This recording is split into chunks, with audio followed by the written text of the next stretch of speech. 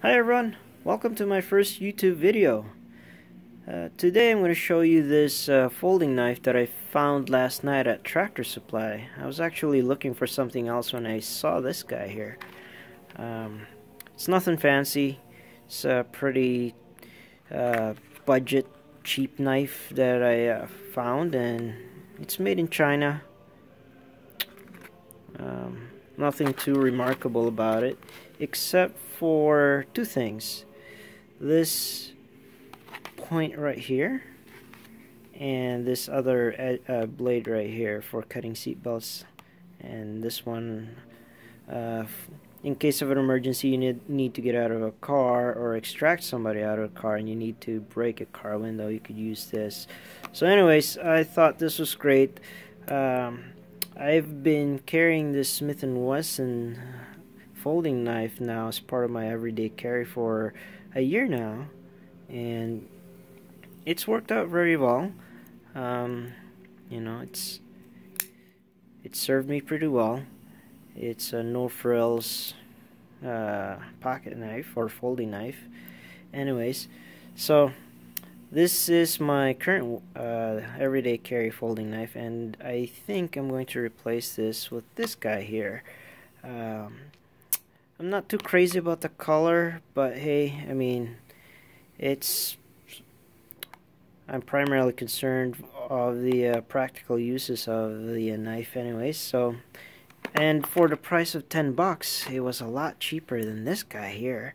So I went and got two of them. Anyways, here's that point right here that's useful for and quite effective at breaking in car windows in case of an emergency. And this blade right here for cutting seat belts. So anyways, and the other part I like about it is that the clip sits right higher right here, so when you put it in your pocket, it conceals itself pretty well. Like I said, I'm not too crazy about the color of the handle here. I could probably sand it down and repaint it, but that's not a priority. And the other bonus feature that I like about this is that it's spring-loaded, so it's easy to open. There you go. That's awesome. Whereas with my old Smith Wesson knife, you know, I mean, it's not that bad, but it's a little bit awkward to open it.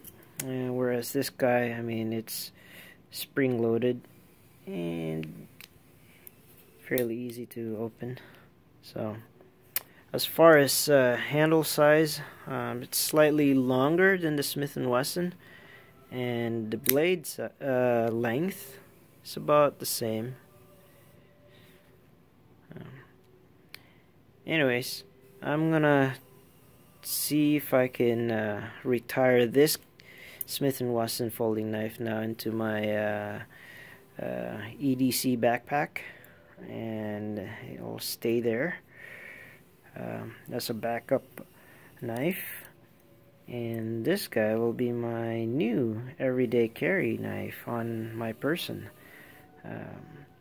I'm hoping I can find another one with a black handle, or if not, I'm just gonna sand it down, repaint it, or if it's black underneath, then I'll just leave it like that. Anyways, hope you liked the video. If you do, please click like and subscribe down in the link below, and thanks.